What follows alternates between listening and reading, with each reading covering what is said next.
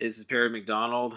Got a short tutorial today on doing a photo finishing technique that in this picture you can see was applied to a lure. And so I'll just go through kind of a short sequence of steps to achieve this. First thing we're going to use is a product called LaserTran Silk, and you can get this online. It's a paper that has, I believe it's a cellulose coating on the surface that will allow you to print with a laser printer. I think this specific type I have, you have to use a laser printer, and it prints on top of the film, and then you can transfer that to another surface, which I'll show you how to do. I usually buy these in 11 by 17s and cut them in half. It's cheaper that way. So this is a printout on a piece of paper, LaserTran paper, and I'll share one trick. The one way we get the markings to line up is we wrap the swim bait with foil and then draw the lines on the piece of foil and then unwrap the foil and scan it, and then use a photo editing program to move the features around so that they line up when you wrap the two-dimensional transfer across three-dimensional bait. Make sure you print on the right side of the LaserTran, otherwise you will ruin it.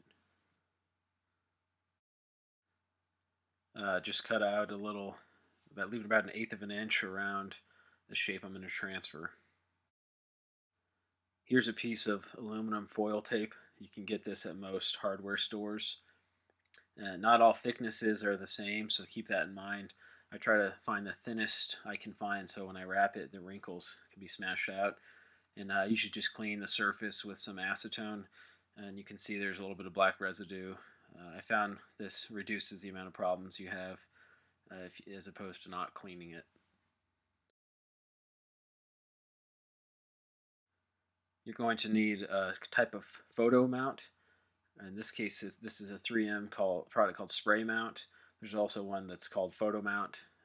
This one does a little bit better in my opinion.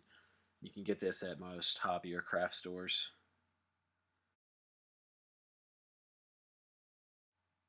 You're going to use your spray mount and spray the printed surface. I usually do kind of a medium light coating, and I let it sit for about 20 seconds, and then you press that sprayed side down onto the foil. So what you're looking at here is the back end of the piece of paper, and the front end of it is glued to the foil. And this is really important how you do this, the timing and how much you spray. If you spray too much or too little, you'll get a bad transfer. Or if you wait too long, or if you put it on too quick, you can also get a bad transfer. So this, you may have to experiment. It took me a while to get it so that in the next steps you don't have any problems. Before you wash it, and which is what you're seeing here, you actually have to let it sit for several days depending on the temperature. I usually try to do like a week or so, and that will help the adhesive stick. So after that's done, and then you put it under warm water in the faucet, and you'll see the paper turn a kind of a translucent color, and you can look out for any white spots, which indicates that it hasn't soaked through the paper yet. And here you can see one of those white spots I was talking about towards the tail. There's a little piece of paper that didn't get soaked all the way through, and whatever the reason. And what you'll see is when you go to peel off the paper backing, that piece, that white spot, will pull off the image with it. So those are really annoying, and there are some ways to reduce them, but you'll have to do some experimenting so that you don't have that happen.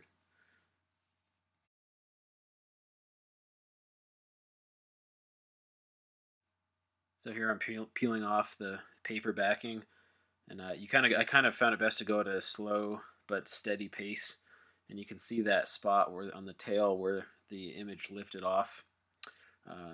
But you can fix that later if it happens to you. There's also a lot of bubbles that you'll see around the on the foil still, which is from the cellulose stuff that's there. And so I usually just pat that down with a damp paper towel to get the bubbles popped. Otherwise, if you don't do that, they can be there permanently.